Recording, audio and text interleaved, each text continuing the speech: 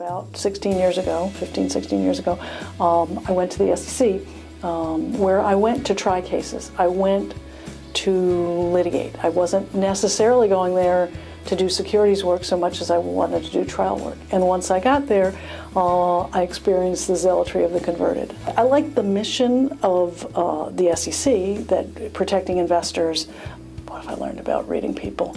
I think it's harder than you think. It's not like TV. It's not like your eyes turn this way or that way. It's really more about knowing the facts and being able to confront people with facts. I mean, that's the challenge now for me.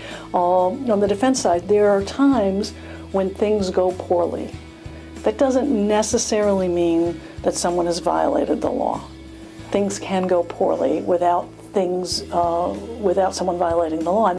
When you are engaged in behavior that has elements of risk, low risk or high risk, sometimes the risk comes about, and that's not necessarily the result of illegal or bad behavior.